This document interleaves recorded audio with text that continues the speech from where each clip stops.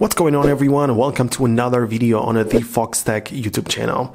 This time we talk about the iPad. As you can see, we have it in front of us, and the topic is how you can make sure that the iPad doesn't move, that the screen doesn't literally move on your iPad.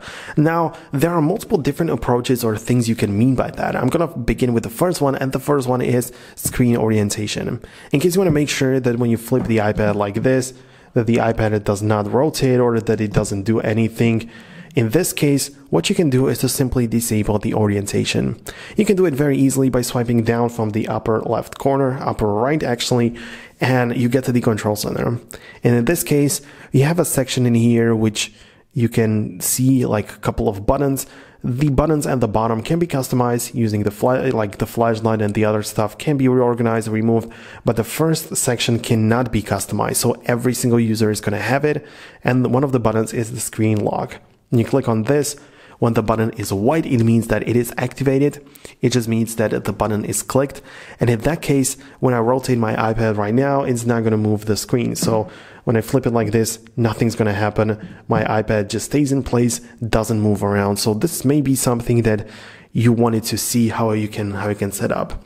However, a different approach would be to make sure that the iPad doesn't move whenever you, for example, click on it. Perhaps you have a child and you want them to use the iPad, but not click it, not go away, not just mess around with it. Let's say just watch a content or something.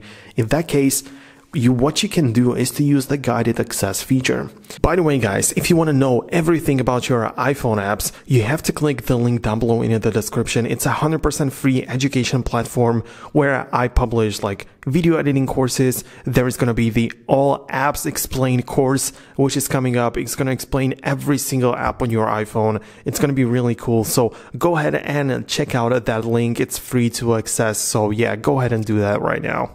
Guided access can be seen or found inside of the settings. When you go to the accessibility section inside of the settings, you're going to be able to find it somewhere at the bottom. So you can see guided access.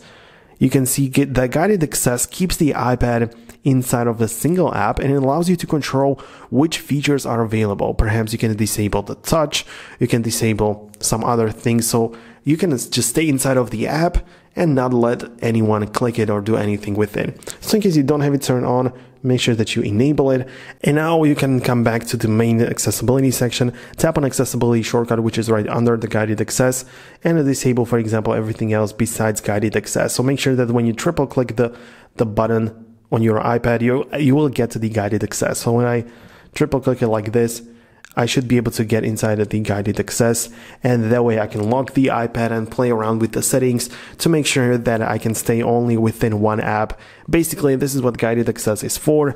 You can also set up a passcode. As you can notice in here, you also have the option for the passcode, so you can use Face ID to get outside of that. So you can lock your iPad for someone else to use, but not let them get outside of that app or click the screen or whatever you decide is going to happen. So that's how it works. That's basically what I wanted to explain to you. So these two options, either screen rotation or the guided access, are probably the things that you are looking for. So I'm going to wrap up this video right now. Hope you found this video useful.